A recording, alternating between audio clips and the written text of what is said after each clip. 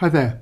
Now, I think this part of the question is quite tricky actually, but we're asked to find the time then it takes to make 2 revolutions, and you can see that it turns out to be 720 divided by 30, which is 24 minutes. Now, what I've got here is a reasonably detailed explanation to how I would go about it.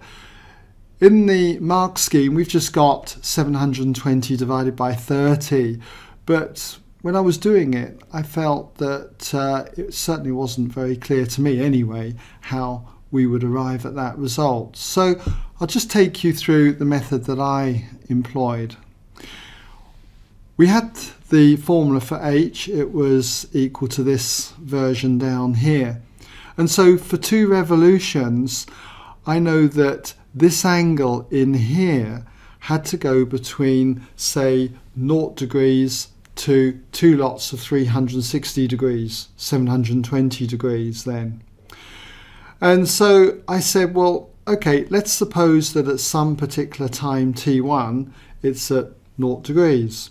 So I substituted t equals t1 into here and equated it to 0. So I called that equation 1.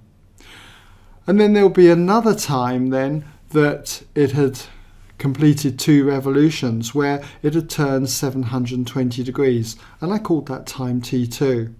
Substitute it back into this equation and equaled it to 720. Now, the time it takes to make 2 revolutions will be the difference between these 2 times, okay? t2 minus t1. And I can get that very easily by working out equation 2 minus equation 1 and pulling out 30 as a common factor between the t's, okay?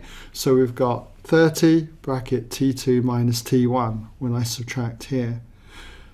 The 16.699 and so on cancels out, and it just leaves me with 720 minus 0, which is 720.